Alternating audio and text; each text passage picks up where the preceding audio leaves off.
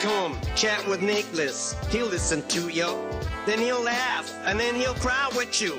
It's all in a safe space for you to speak your truth. Oh, come let's chat with Nick. Well, hi, everyone. We've got Annie Margarita Yang with us tonight, and she's an accomplished best-selling author on Amazon. We're going to talk about some of the books that she's written. We're going to talk about personal branding. We're going to talk about how you can build your personal brand and some of the tools and techniques you can use, even if you aren't terribly exciting like me at building your online profile. So Annie, great to have you on board. Nicholas, thank you so much for having me on your podcast today. I want to put something in here real quick for your listeners, because this is about secret strategies on personal branding from the 5-day job search. I want to give your listeners a special offer. If they listen until the very end of this podcast, they will learn how to get a 10% off discount on a signed paperback copy of the 5-day job search. So stick around. Yeah, well, that'll definitely motivate folks to stick around. Yeah. So you heard it, guys. All right. So Annie, where in the world are you right now? Right now, I'm based in Boston, Massachusetts. Let's get straight into it. How did you become a best-selling author? Oh, that's a great question. I became a best-selling author without even knowing it. So really, what happened was I was researching what other authors did. When I bought my house, I got signed up on all these marketing emails from my mortgage company. And then they were marketing this series of talks. And in the email, they put bios of other people. All of the bios were so-and-so is best-selling author of blah, blah, blah, blah book that I have never heard of. And then I was like, is this person really a best-selling author? I've never heard of this person, never heard of this book. So I decided to search the book on Amazon, and I saw that this person had 10 reviews on their book. And I was like, how on earth is this person a best-selling author when my first book, 1001 Ways to Save Money, has right now 179 reviews? Right, we've sold over 2,000 copies of that book, and I'm like, if I have more reviews, I'm assuming I sold more copies of the book than this person did. Why am I not a best-selling author? And I found out that Amazon has 16,000 categories. Oh. So if you can just somehow rank in the top 100 of any of those 16,000 categories, all of a sudden you can call yourself an Amazon best-selling author. And then I checked the ranking of 1001 Ways to Save Money. Lo and behold, it was number 38 in the personal money management and budgeting category. So all of a sudden I was like, I'm a best-selling author too. Exactly. Well, I think what that goes to is about finding your niche. And I think a lot of people think, how am I ever going to be Joe Rogan? How am I going to be Stephen King in terms of fame and fortune? And sometimes you don't need to sell 1 million copies. You don't need to have global reach. You need to be well known in your specific niche. And I think that's what we're going to talk about today as well, is how to discover your particular niche and how you can use that to build your profile online. So talking about that, I was going to ask you a little bit earlier, what's an interesting thing we didn't know about you? So best-selling author, I love it. Give me a little nugget so that we can start this conversation off nicely. Interesting thing you didn't know about me. I mean, I think I share so much about my career online.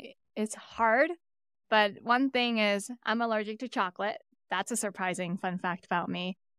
Now, but in the book itself of the 5-day job search, I explained this story. Yeah. I grew an addiction to chocolate because I was depressed. I didn't like the way my career was going. And at some point, I became a foot fetish model. Yeah. So that is quite different, yeah? Yeah. From the trauma of that experience, I had difficulty being present with my own body. So I ate a whole bunch of chocolate to deal with that traumatic stress. And then I ate 3 bars of chocolate a day to the point where I was pre-diabetic, almost borderline pre-diabetic at 19 years old. And then a few months later, I decided to get allergy tests for food. Found out I was allergic to chocolate. I think my body was basically trying to communicate to me, you've eaten so much chocolate, you can't eat any more chocolate for the rest of your life.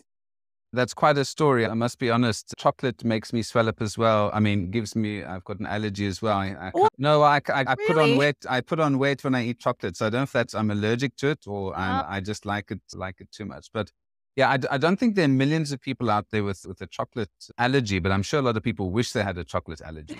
I But don't wish it on people. But you made an interesting point there in terms of your career wasn't going the way that you wanted to. What are some of the things that you did? Or why don't you just, before we step into that, because that's an exciting topic, why don't you talk about where are you now? Who are you? What is your background other than the chocolate allergies?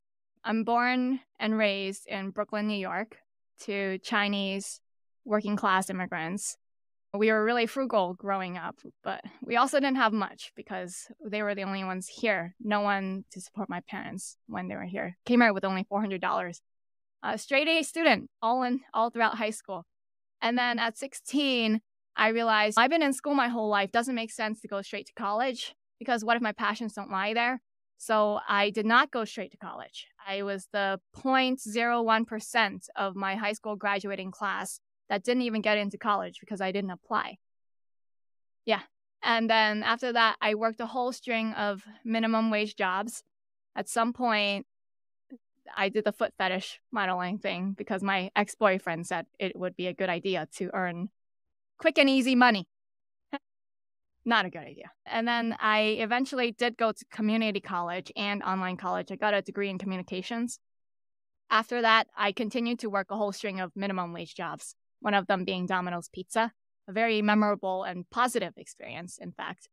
And then I moved to Boston. I applied for accounting jobs with no accounting degree. I applied to 50 jobs a day, and by the end of my first week of applying, I landed an accounting job offer. That job was toxic. Got another accounting job with no accounting degree, this time in 6 days. And then a year later, I applied again for other jobs. I got it in 5 days. And then I wanted to start my own accounting firm while working a full-time job. So I was building that side hustle.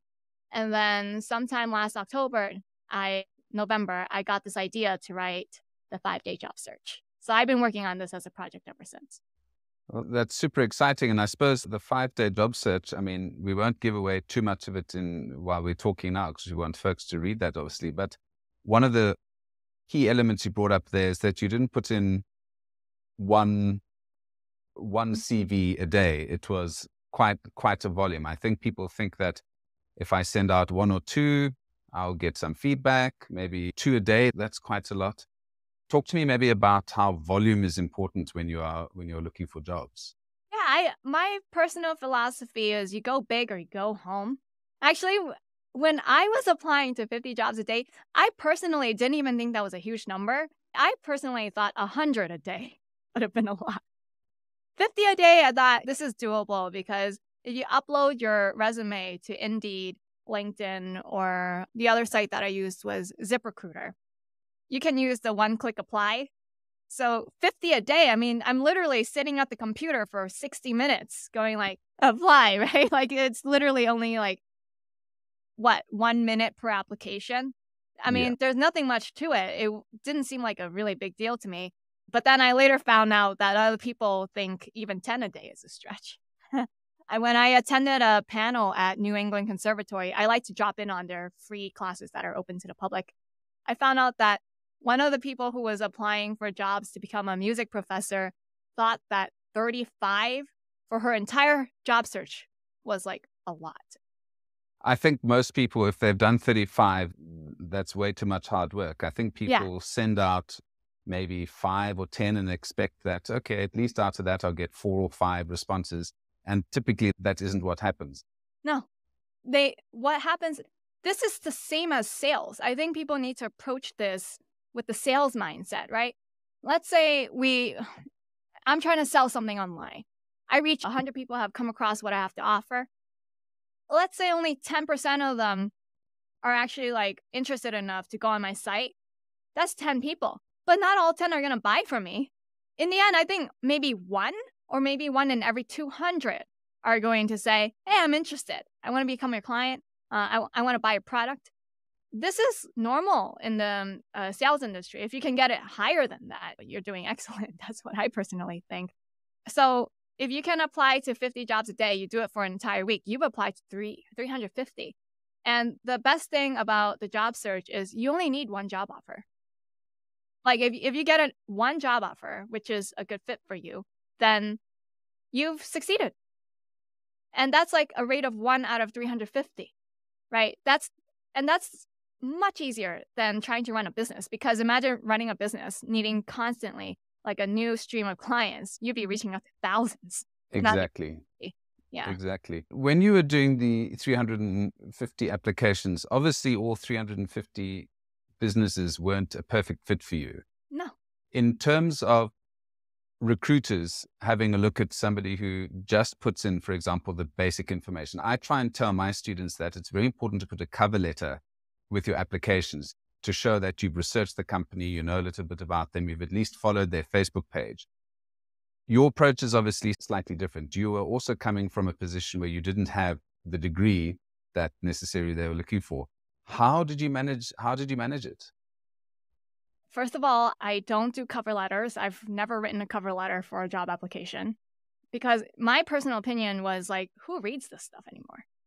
Like, who actually reads this and goes like, oh, that was a great cover letter, I want to give this person a job interview? Well, that was my personal opinion. And even like now being on the other side, hiring someone, when someone writes a cover letter, I'm like, yeah, this is like really generic.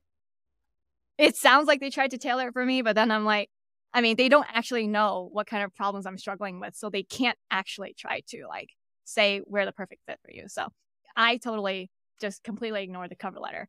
In terms of, what was the other question? It was a 2-part question. If I can just say, how can I say, if I use a masculine term, you had quite a lot of balls going for a job that you didn't have the qualifications for. How did you, even once you got that call back, how did you deal with that situation? Well, because I'll preface it with the imposter syndrome that a lot of people have, even those who've got good degrees or I still have imposter good syndrome. knowledge. I know what you mean. I know what you mean. I still have imposter syndrome. Don't worry. I actually have it worse than other people, because even after I got the accounting jobs, I was like, I can do the work, I think. When are they going to find out I'm not a real accountant? Like I'm not a real one. So I was still questioning that. I would say I did have experience though. I worked in bookkeeping. So even though I don't have an accounting degree, I did work as a bookkeeper. You don't need a degree to work as one. Yeah. And I took a free accounting course online from accountingcoach.com. It was taught by this accounting professor, and he was just giving away his information for free. And but again, that's also like just very accounting 101 information, not an entire degree's worth of accounting information. I would say that what got me through to get the interview itself was the fact that I wrote 1001 Ways to Save Money. So when I got in the interview, people were more interested in the fact that I wrote a book than where I went to college and what I went to college for. They were like, wow, this is amazing. Is this a real book? And I was like, can you define what a real book means? Because it was a self-published book. And sometimes people think self-published doesn't mean real book. They think a real book means you have to have done traditional publishing.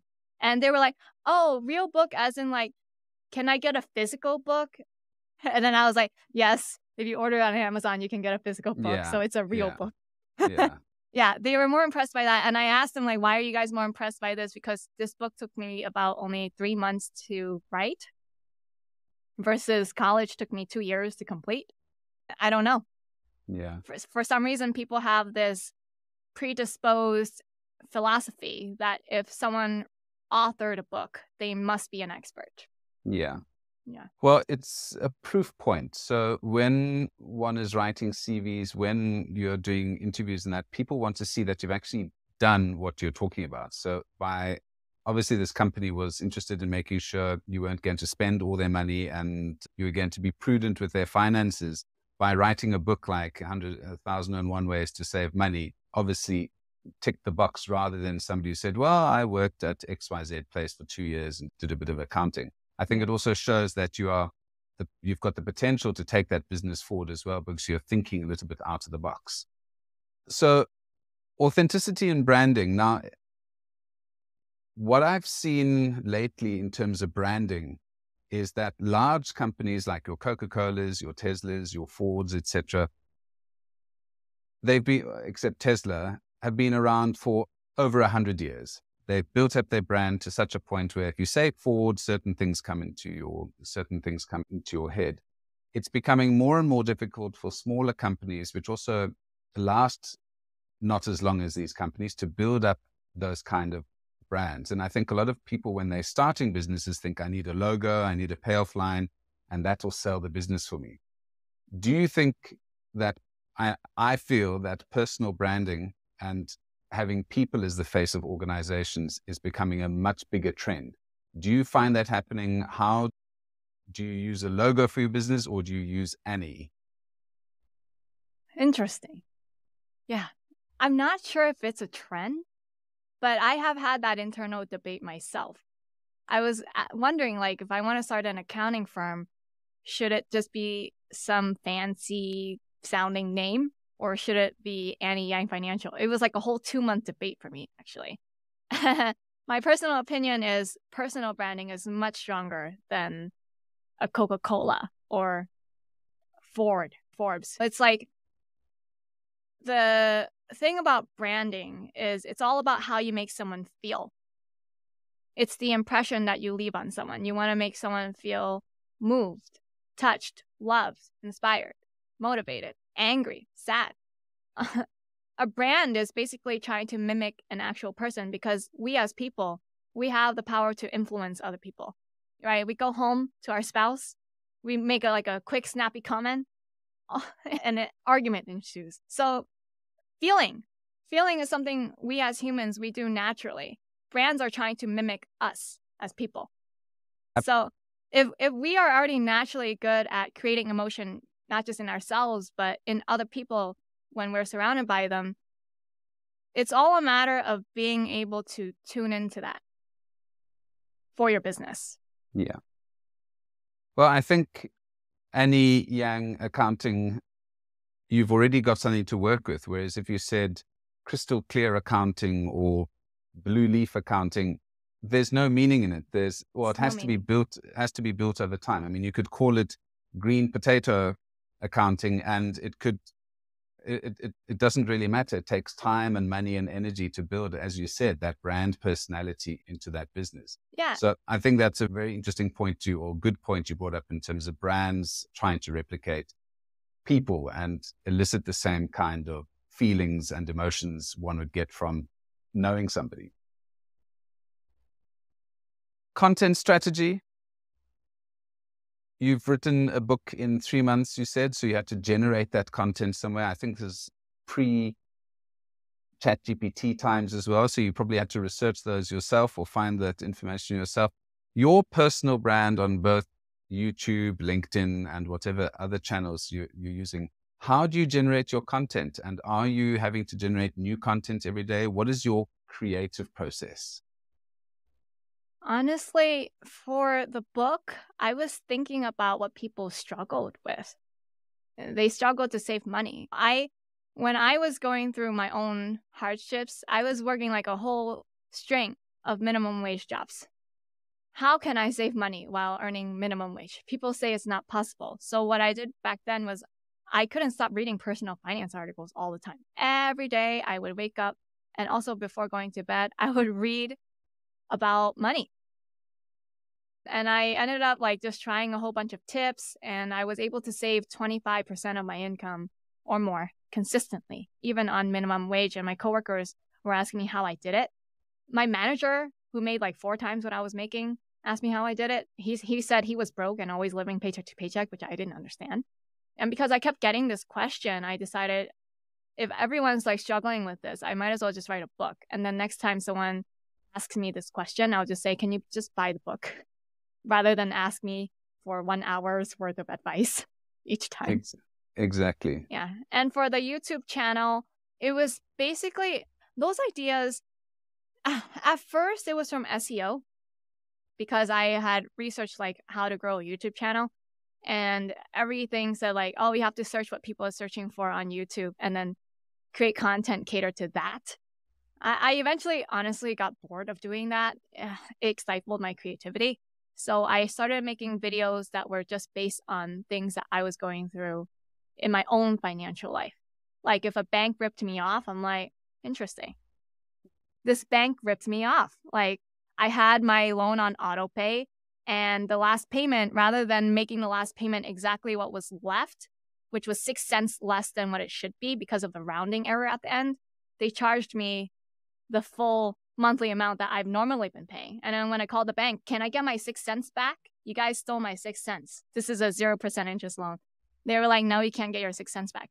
I mean, like, it's situations like this that give me ideas for making content because it's just ridiculous.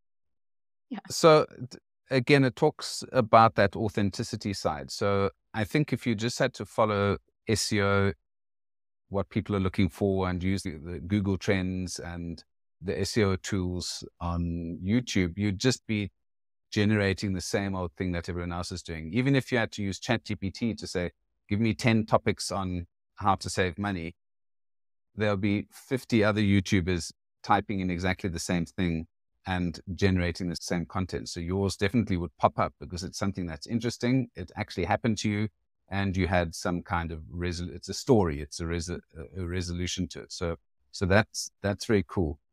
Annie, you started out, you've done bookkeeping, you've done accounting, you've done all sorts of interesting things. You seem to be a marketing guru now as well. Did you ever think that you'd be a YouTube personality or a podcast star as well?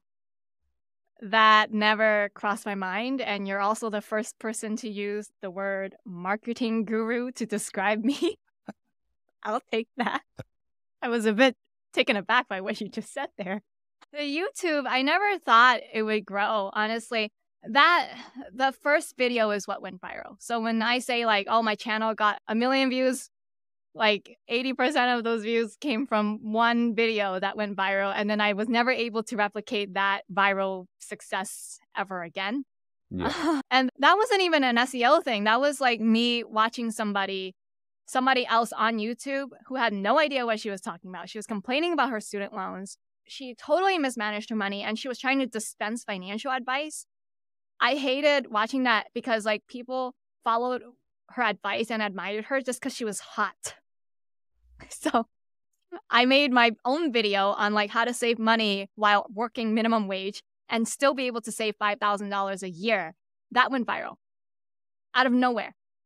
And I wouldn't say I'm like a total marketing guru because I wasn't able to repeat that success. It was just like out of nowhere as well. But I'll enjoy what was handed to me, as well as the podcasting. That's fairly recent. I only started reaching out to podcasts about 3 weeks ago.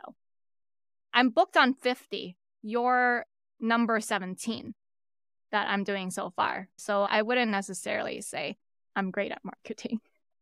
The reason I say that is you didn't study marketing, but you are doing all the right things, or I believe you are starting to understand how to do the right things. And I often tell people that marketing isn't brain surgery, it's not rocket science, and it's something that you actively have to do. You can learn about marketing, but unless you actually build a YouTube page, build a LinkedIn profile and things like that, it's very difficult to study about it because it's changing the whole time. So it really is something that you need hands-on experience to do it.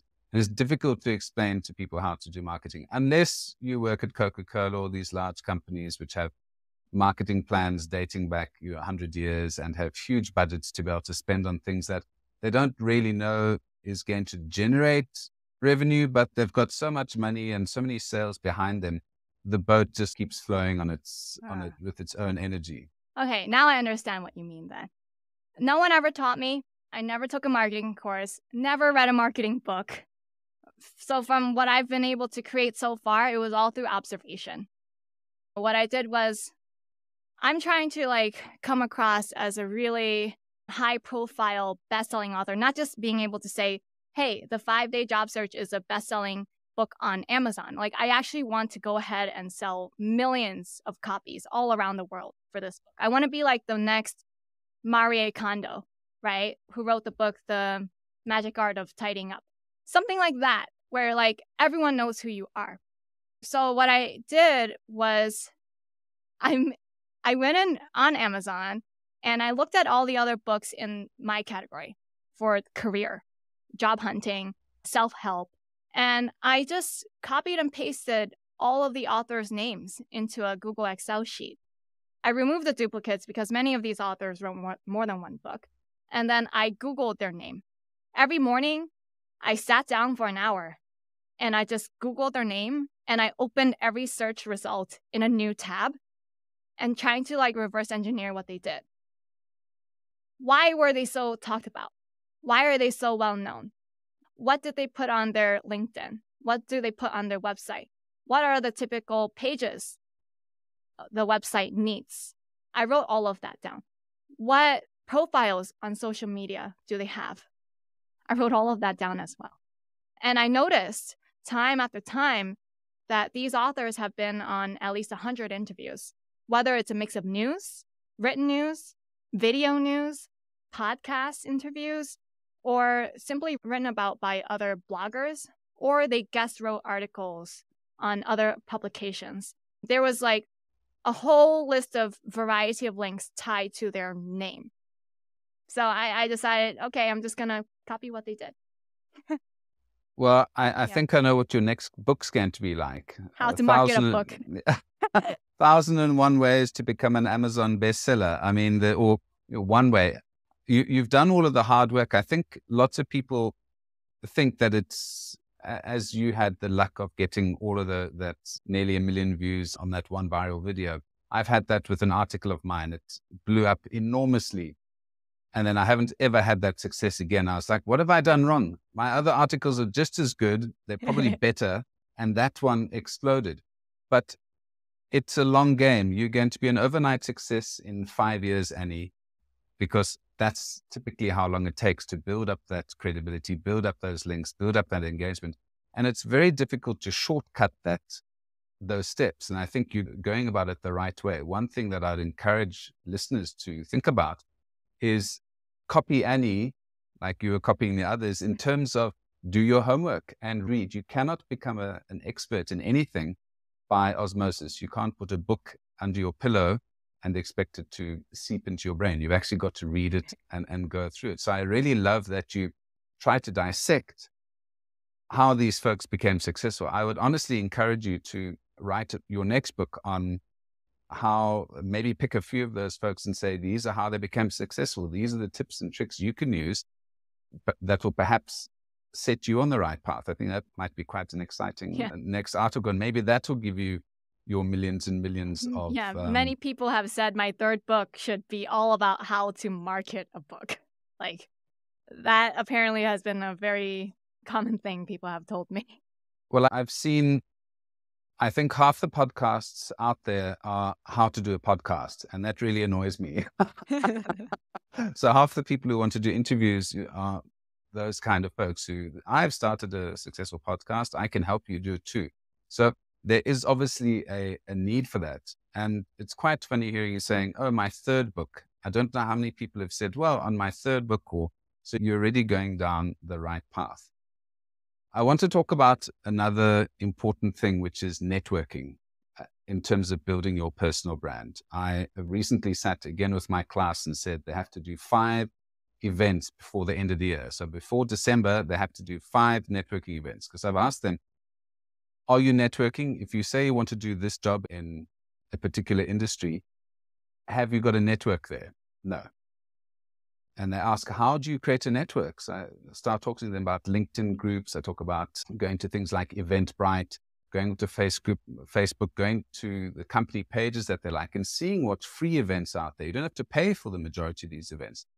And the important thing is to build your credibility and build your visibility in the market. If people have seen you somewhere, the likelihood of you being able to shake their hand or say hi to them the next time is much higher than if you've never done that. How do you do networking? What is your process of networking?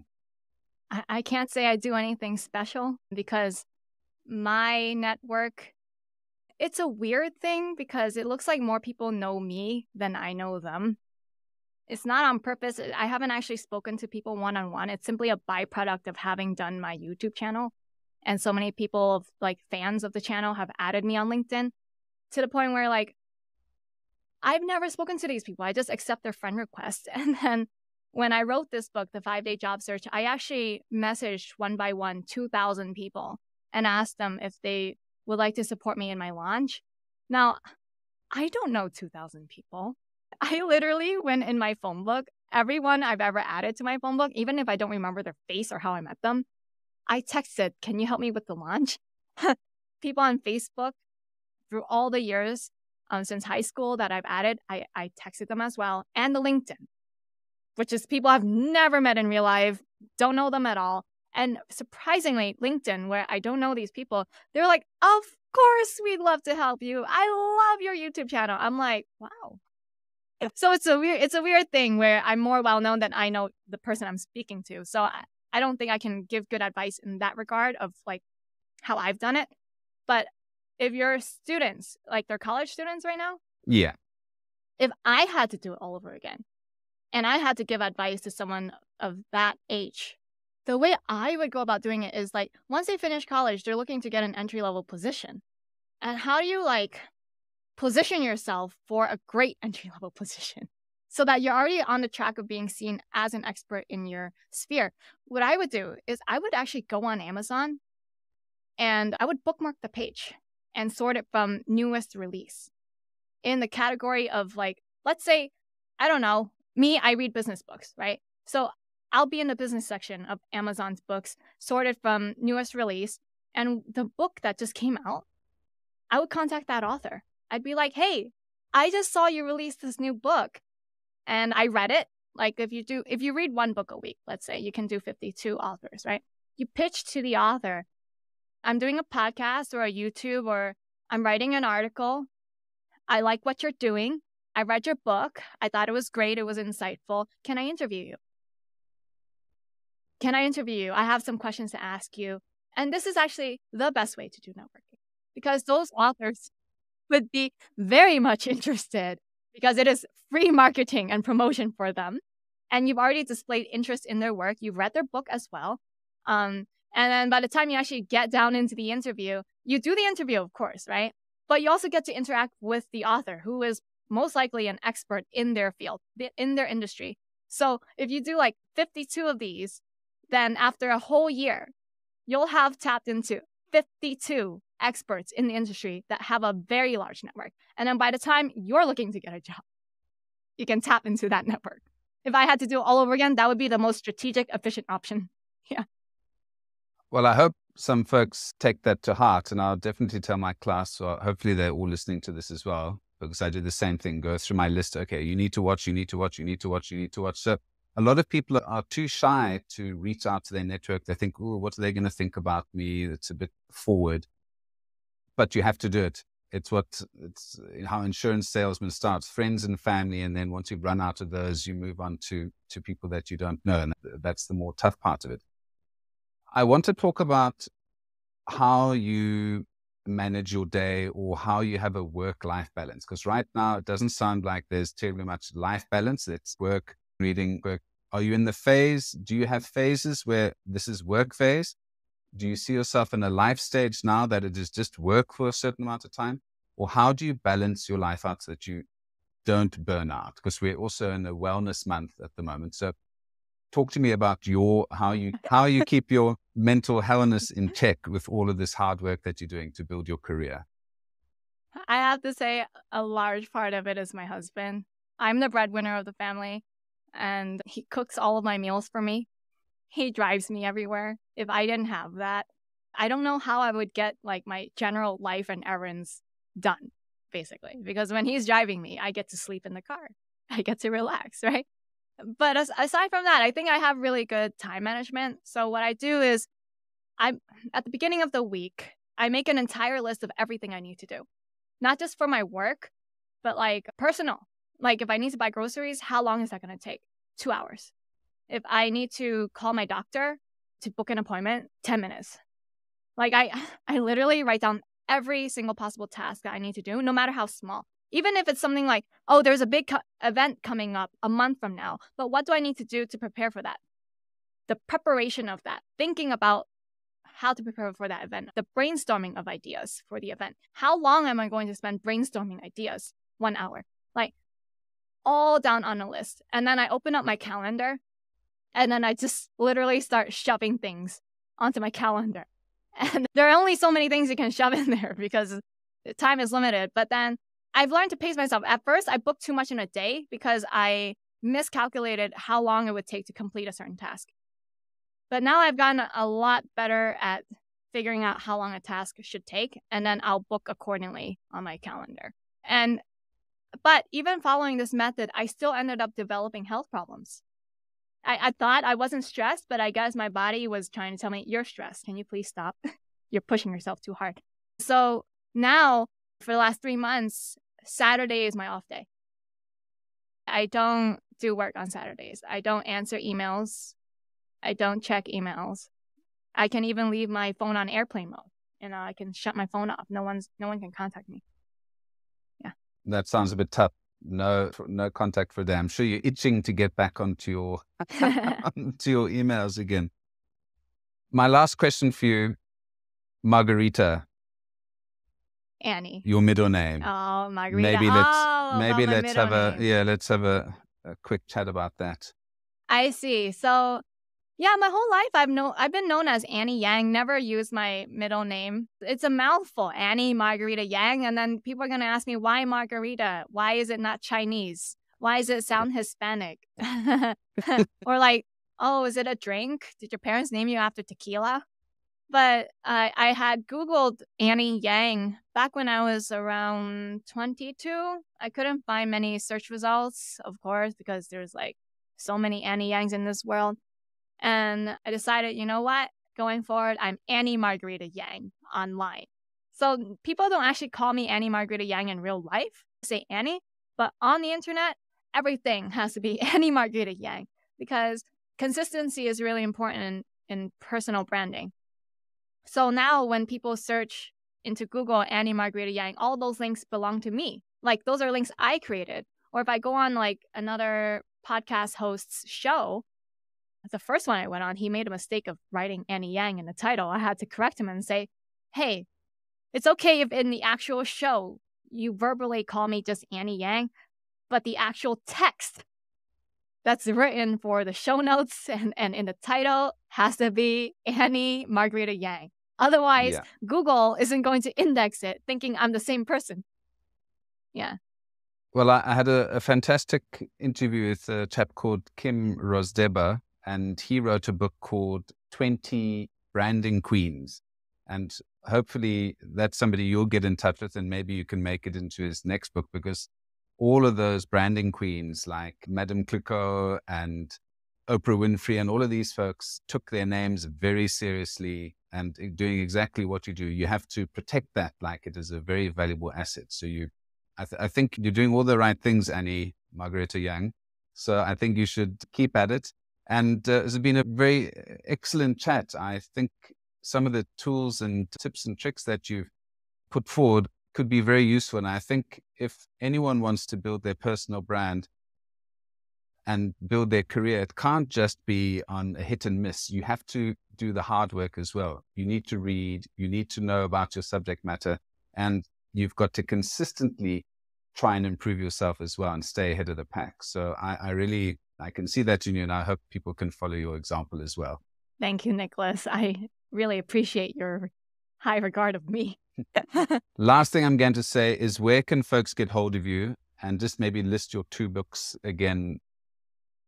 They can get a hold of me on annieyangfinancial.com. Again, for the offer that I stated in the beginning, to get a 10% off a signed paperback copy of the 5-Day Job Search, they can buy the book on annieyangfinancial.com and use the coupon code Wunderbrand, WUNDERBRAND, upon checkout. The other 2 books, both of these books, 1001 Ways to Save Money, is only available on Amazon. The 5-Day Job Search is available on Amazon, on my website, but also anywhere if you search on Google. If a certain store distributes it, you can buy it there. In terms of my social media, you can follow me on YouTube. Just search Annie Margarita Yang. It'll come up. And I just made a TikTok this week. So please follow me on TikTok. It's Annie Yang Financial. Great. Well, I'm going to do that right now. And I hope a couple of other folks from the podcast will do that as well. Annie, great chatting to you, and good luck with your next book. Thank you so much, Nicholas. Have a wonderful day. Come chat with Nicholas. He'll listen to you. Then he'll laugh, and then he'll cry with you. It's all in a safe space for you to speak your truth. Oh, come and chat